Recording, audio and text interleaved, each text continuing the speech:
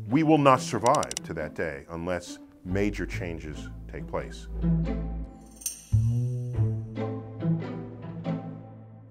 500 years ago, Earth was a frontier.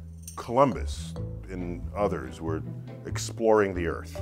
If we continue increasing the population of the Earth, as we have been over the past decade or so, 500 years from now, there will only be enough room on Earth's surface for everyone to only stand up straight.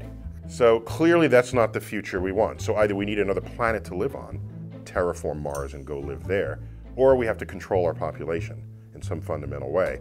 Or we live very high and very deep in the ground and have different sort of intersecting or non-intersecting habitats in which we all function, vertically rather than horizontally. We will not survive to that day unless major changes take place in our conduct to one another and the extent to which we embrace the role of technology as being basically the lone source of our survival.